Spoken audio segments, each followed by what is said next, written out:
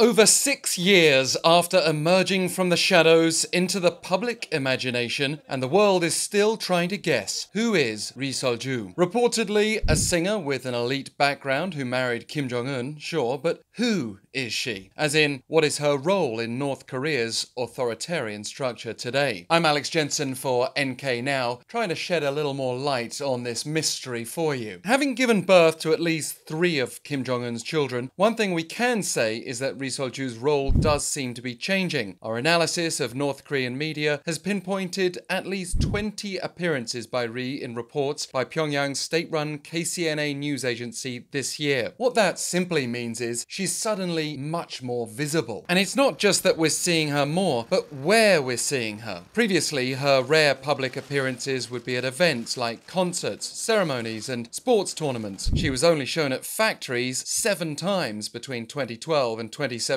But Ri's already overtaken that number this year alone. And you might understandably ask, what's changed? Well, North Korea has changed. We've seen a flurry of diplomacy from Pyongyang this year like never before. And one could argue that the wife of a leader on the world stage is naturally going to take the role of First Lady, even if we didn't get the chance to see her perform that role with Melania Trump in Singapore in June. Ri did dine with the Chinese first couple earlier this year. In fact, there was quite a lot made in the media when Ri's official title changed in April. She became Respected First Lady, the first time that title has been used in North Korea since 1974. Yet she's also been the comrade on the factory floor, albeit sometimes performing rather mundane tasks like holding her husband's jacket during this month's heatwave. Despite being overshadowed by Chairman Kim Jong-un, we are seeing a kind of personality cult start to form around Ri Sol-ju. That means potentially as a prominent figure in Pyongyang, much more so than we've seen in the past with the wives of Kim's father and grandfather. In practical terms, it could point to having more influence over state affairs. We don't know exactly what that means, what sort of influence she might even want to have. Indeed, we don't even know her age, with estimates ranging by 5 years, from late 20s to early 30s. What we can say is she's been portrayed as just so charming, with an indescribable voice. That was the opinion of Kenji Fujimoto, ex-sushi chef to late leader Kim Jong-il. But whether that voice will be used in a meaningful way for North Korea and the outside world,